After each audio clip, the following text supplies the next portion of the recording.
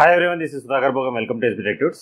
Last video lo JavaScript lo conditional statements కొని చూసాం. ఈ వీడియోలో స్విచ్ స్టేట్మెంట్ గురించి నేను క్లియర్ ఎక్స్ప్లెయిన్ చేస్తాను. మీరు డిగ్రీ ఎగ్జామ్స్ లాగా అయితే బీకామ్ వెబ్ టెక్నాలజీలో JavaScript లో సెపరేట్ గా స్విచ్ స్టేట్మెంట్ గురించి లాంగ్ క్వశ్చన్ అడుగుతా ఉంటాడు.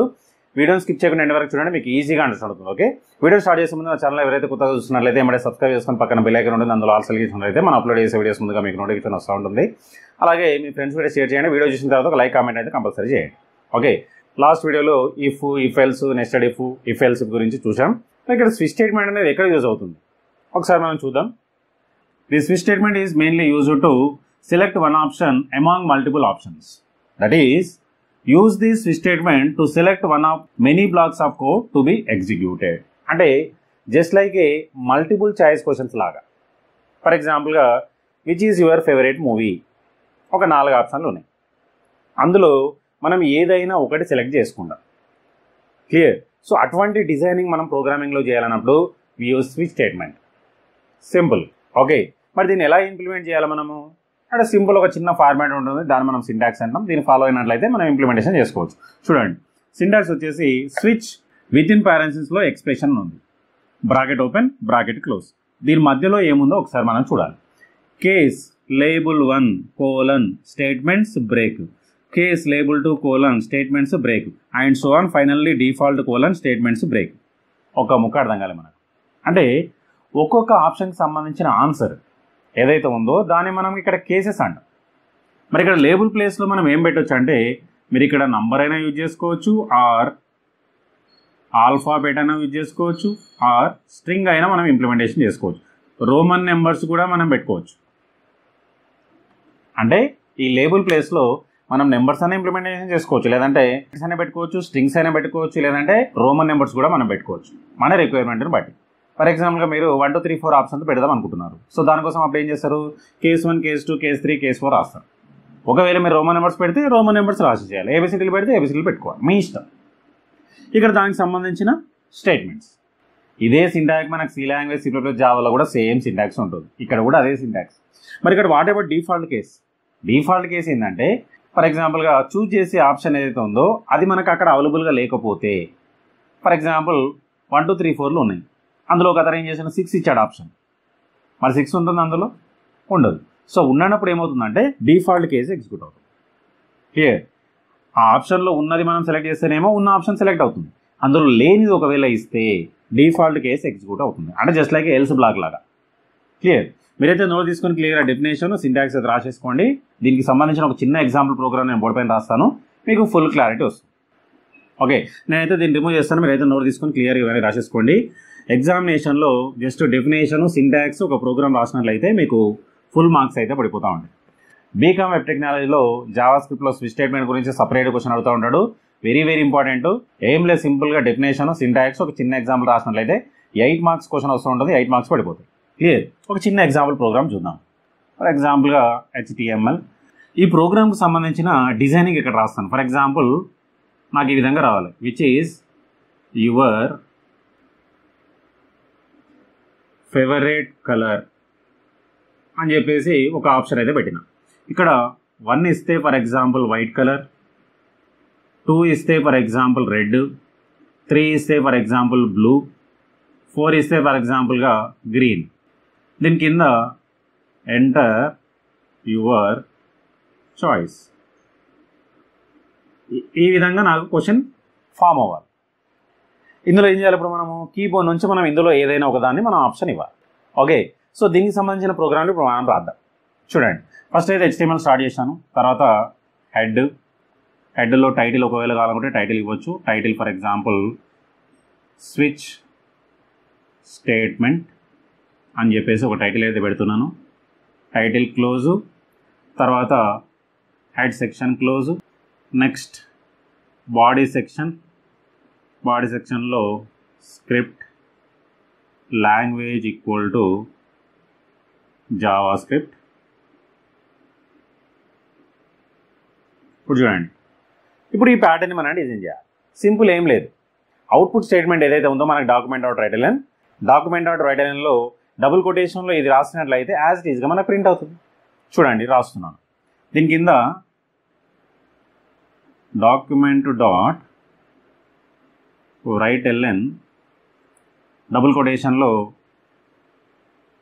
Which is your favourite colour. ఇక్కడ దాకా రావాలి. తర్వాత ఏమైంది, కర్సర్ నెక్స్ట్ నెలకి వెళ్ళింది. నెక్స్ట్ నెలకి వెళ్ళాలంటే మనం ఏం చేస్తాము, బిఆర్ ట్యాగ్ యూజ్ చేస్తాం. ఇక్కడ కూడా సే HTML ఏదైతే యూజ్ చేస్తామో అదే రాస్తాం, కాకపోతే డబుల్ కొటేషన్ లోపలనే ఉండాలి. నెక్స్ట్ 1 వైట్ అని రావాలి, సేమ్ రాసిన. నెక్స్ట్ మళ్ళీ కర్సర్ నెక్స్ట్ నెలకి వెళ్ళాలి కాబట్టి బిఆర్ ట్యాగ్. Next 2 red.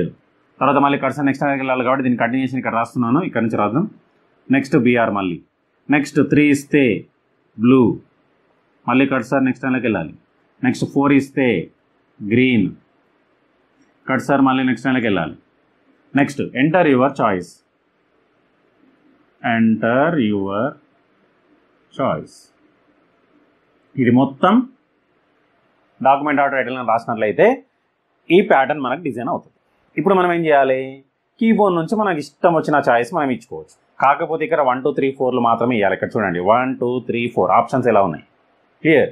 ఒకవేళ మనకు 1 2 3 4 కాకుండా 5 కానీ 6 కానీ ఏదైనా ఇచ్చినట్లయితే డిఫాల్ట్ కేసు ఉంటుంది కదా, అది ఎగ్జిక్యూట్ అవుతుంది, క్లియర్. ఇప్పుడు మనం కీబోర్డ్ నుంచి ఒక వాల్యూని రీడ్ చేద్దాం. కీబోర్డ్ నుంచి రీడ్ చేయాలంటే ఒక వేరియబుల్ తీసుకుందాం. ఫర్ ఎగ్జాంపుల్గా వేర్ వేరియబుల్ నేమ్ వచ్చేసి ఇక్కడ CH అని తీసుకుంటున్నాం ఈజీగా ఉండడానికి. మనం కీబోర్డ్ నుంచి రీడ్ చేయడానికి ఏం యూజ్ చేస్తాము అంటే ప్రాంప్ట్ బాక్స్ యూజ్ చేస్తాం. ఆల్రెడీ ప్రాంప్ట్ బాక్స్ గురించి కూడా మనం ఆల్రెడీ చూసాం వీడియోలో. ఒకవేళ చూడనట్లయితే ఛానల్ లిస్ట్లో ఉంటుందో అక్కడ చూడండి. ఓకే, సో ఇక్కడ చూడండి, ఎంటర్ యువర్ చాయిస్. ఒక చిన్న మెసేజ్ కూడా బాక్స్ పైన వస్తుంది. మీరు కీబోర్డ్ నుంచి ఏది ఇస్తే ఆ వాల్యూ వచ్చేసి మనకు CHలో స్టోర్ అవుతుంది. ఇప్పుడు మనం స్విచ్ స్టేట్మెంట్ని రాయాలి. చూడండి రాస్తున్నాను, స్విచ్. స్విచ్లో ఎక్స్ప్రెషన్ అంటే ఏంటి అంటే మన కీబోర్డ్ నుంచి ఏదైతే చాయిస్ ఇస్తున్నామో ఆ చాయిస్ అనేది ఎక్స్ప్రెషన్. ఈ చాయిస్ని బేస్ చేసుకొని కేస్ అనేది ఎగ్జిక్యూట్ అవుతుంది, క్లియర్. ఇప్పుడు కేసెస్ రాద్దాం. కేస్ 1 స్పేస్ ఇవ్వాలి, కేస్కి 1కి మధ్యలో కోలన్.